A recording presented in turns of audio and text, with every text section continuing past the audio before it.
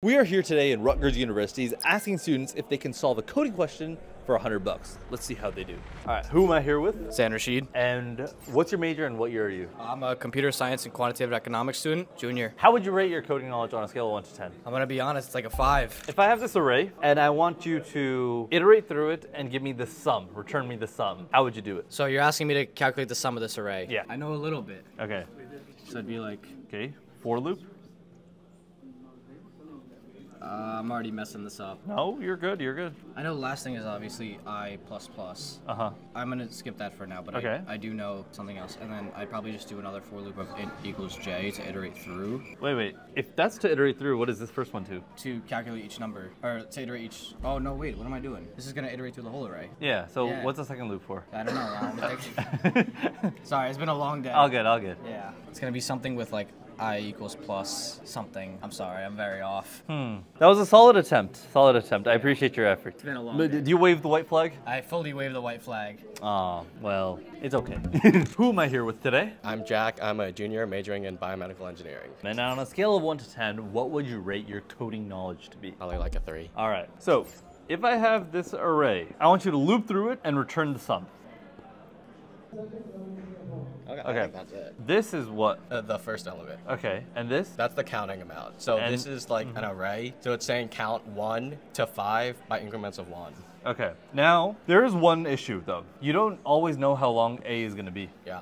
So how would you fix that? Change this to a different variable. I'm just gonna name it L. And then L, that's non-L, equals length of this array. So then it'll keep going for the entire length of the array. So the sum variable is now equal to A of that plus sum. Yes. And this keeps looping over and over again Yeah. till we reach the very end. Yes. Okay, cool. Now, that is good for part 1. The next challenge is, if I have a string, how do I tell if it's a palindrome? So a palindrome is a word like race car, where the first and the last are the same Yeah. letters, and it goes all the way through. So how do you write me out a function that can tell if a string is a palindrome? I plus 1. Okay. 1 to L. Okay. The only thing I'm not sure of is if this is gonna end if it doesn't work. So you have an empty if statement. Oh, that is also true. I'm helping you debug. I want you to win the $100. To make this a true statement, son. And then What is going on? I have no clue. While. A while. Wait. So you're whiling the for loop. Yeah, sure. Yeah, sure. Yeah, sure. Sure. B is equal to 1, So while b equals 1. and then end it there, and then end this on there. Okay, guys, I'm not gonna lie, I'm very confused. Does he deserve the money? I don't think so. So track that. Okay, if it's equal, you did an assignment operator. So what do you gotta fix? Okay, then you set b equals to 1, right? That's correct. And then it's gonna skip this, then it's gonna loop over, and now check the next one, Yes. b equals 1. Except for converting string to array part, this actually works. So, do you feel like you learned something today? A little bit. All right, he is winning the $100. Here you go. Thank you. What are you gonna do with the money? Pay for groceries because I'm broke. Yeah, go. Healthy groceries? Yes, of course. All right, what are you going for? Protein, veggies? Yeah, both. All right, that's what we want. Good looks, good looks. Thank you. Who am I here with? Ali. Ashish, And what year are you guys? I'm a senior. junior, What's your majors? Computer science. computer engineering. And if you had to rate your coding knowledge on a scale of 1 to 10, each of you, what would you say? Probably like 7. 6 probably. So the first question, if I have a string like race car, how do I tell if it's a palindrome? Palindrome basically means the first letter, the last letter, everything is like a mirror. One of you come and code it. What language would you use? You can use any language Any you want. language? Python. I say Java. I feel like. Okay, Java. I'm taking Java right now. So. All right, come, do it. So race car. Could I make like a different variable? Yeah. Go for it. So let's just say different variable. Set up the for loop. Yeah, and postage check. What's going on in your head? What So are you I'm trying just to do? thinking about it. What I'm gonna do, like, so I'm gonna take this string and like flip it and put the like values into this string, and then at the end check if they equal each other, basically. Okay, so how do you flip it? I think.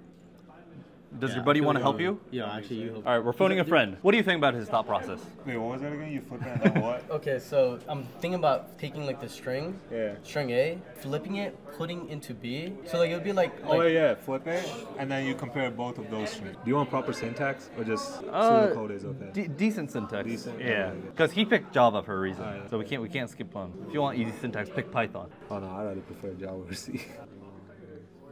All right, I can tell you messed up somewhere. yeah. What is that?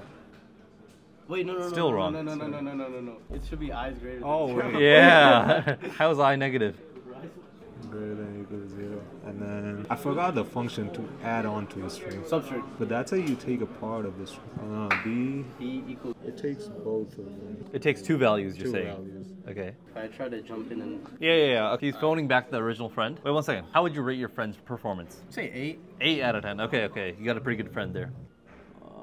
Okay. B plus equals a dot substring I minus 1 comma I. What does this do? So when you're doing a string, it would basically be like 0, 1, 2, 3, 4, 5, 6. You're gonna start at 6 and go to 7. So that would be from this letter, and I minus is like subtracting 1 from I every like iteration of the for loop. So then we'd go to A and then C and then E and then C and A and then R, and it would stop. This is the only part that I don't know why Okay. it's just confusing me. I feel like this wouldn't be equal to, like, for some reason something's telling me. Problem with this code is because you allow it to go down to 0, you basically end up Yeah. with a negative index here, Yeah. right? So rather to simplify all of this, the best strategy is actually to just cast this to a character array and then iterate through and see if the length minus I plus I at that position are equal to each other, and the second they're not equal to each other, you return false. Yeah. Well, thank you guys for trying out the coding challenge. You guys did pretty good. Good work. But on to the next.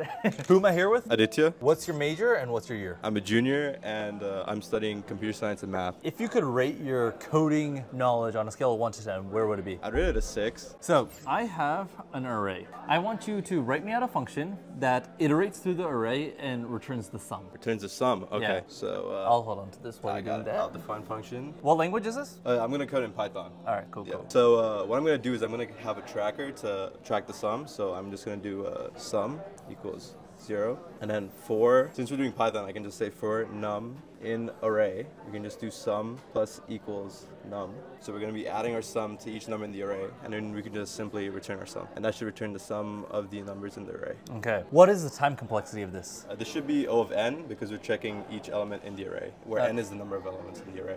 Good. Are you confident in this answer? Yeah, I'm pretty confident. Okay. Well, I'm happy to say this is correct. Good work, man. Now let's spice it up. Oh no. So this is an array, right? Yeah. Now we have a target sum of 9.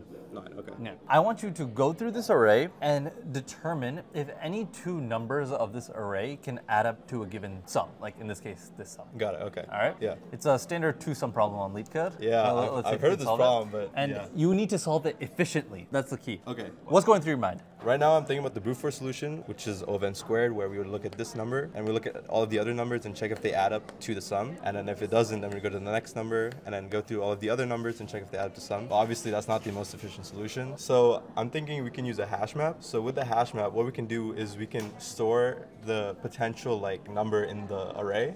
And using a hash map, it's O of 1 when we look it up. So what we can do is we can check if the sum minus whatever number we're checking in the array is in our hash map. And if that's the case, then that means there exists two elements such that they add up to the sum. Okay. Yeah. It sounds decent, but let's see it out in code. Okay, yeah.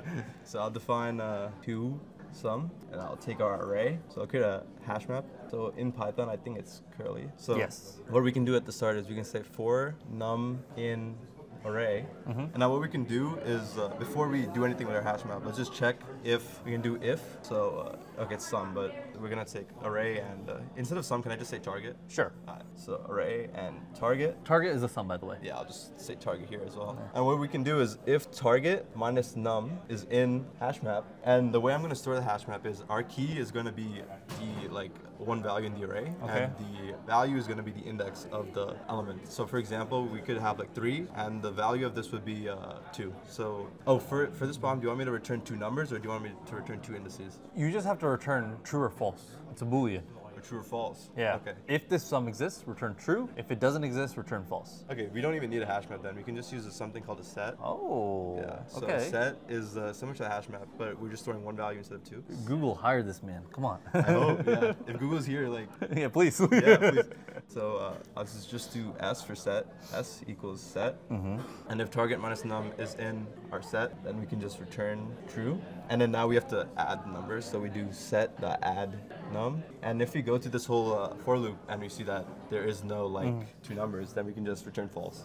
And I think that should correct. Are you confident? Oh wait, let me do. I don't think it's set. It's S. Yeah. Yeah, I'm pretty confident. What would be the time complexity of this? The time complexity, I think it should be O of n still, because we're just going through each element once. So it'd be O of n, where n is like the number of elements in the array. And then if you're thinking about space complexity as well, it'd be O of n as well, because our set would contain n elements. How can we reduce the space complexity? I'm thinking possible to reduce the space complexity, because we need to check if there are two numbers. Oh, is the array ordered or? No, or you're not guaranteed that. No. It's not guaranteed. Okay. Okay, so it's unordered. I don't think we can change the space complexity then. Oh, very good, very good, very good. That was actually a trick question. Oh, got it. So, Okay, like, yeah. changing the space complexity, you would have to go to the brute force solution, which is Got O it. of 1, but you increase the time complexity by a lot. Got it. Okay, Yeah. cool. Now, final question. Oh no. You've been doing really good so far. So far. Oh no. Yeah. Okay, obviously, an array is not always sorted. Yeah. Sometimes, right? Sometimes you could have stuff like this. I want you to implement a sorting algorithm Implement a sorting algorithm. that is efficient, efficient. whatever that means to you. Okay, so an efficient sorting algorithm. So I took algorithms, so I know an efficient sorting algorithm should be n log n. But I took that course like a while back, so I'm gonna have to like think about how to like implement. So I'm thinking one thing we can do is we can try implementing something called merge sort. Okay. So in merge sort, what we're gonna have to do is we're gonna have to take our array and keep dividing it. So for example, we have 4 elements in our array, right? So in merge sort, we would divide it. So we'd have 2 elements here and 2 elements here, and we would keep dividing it here. So 1 element here, 1 element here, 1 element here, and 1 element here. And then what we want to do is once we have the base case, then we just return the element, and then we go here. We order it based on these two, and that would be O of n, and this would be O of n. These would just be O of 1, but yeah, it would be O of n. And since this whole tree is like log n, because we're dividing it by 2, we would go to, each step would be O of n, but since this whole tree is log n, like level takes O of n time, except the last one, but still the rest take O of n. It would just be n log n, which I think should be optimal. Hold But on, sense? the tricky part, I think, is like implementing it. Yeah, and actually you did so good that I don't even want you to implement it. Really? And winner, chicken dinner. You won the $100. Oh, thank you. Yeah, like you crushed all the coding challenges. Thank you, yeah. And I think you have a bright future ahead of you. Thank you, yeah. Question, what are you gonna do with the money now? I'm gonna maybe get LeetCode Premium. I don't know. You're gonna get LeetCode Premium with it. Yeah, I don't know, but like, yeah, thank you so much. Of course, no, thank you. Yeah. Hope you guys like that. Well, that's about all I have in this video. I really hope that you guys enjoyed it, and if you did, make sure to hit the like button, subscribe if you haven't already, and if you're interested in learning what software engineers do on a day-to-day basis, you might like this video right here.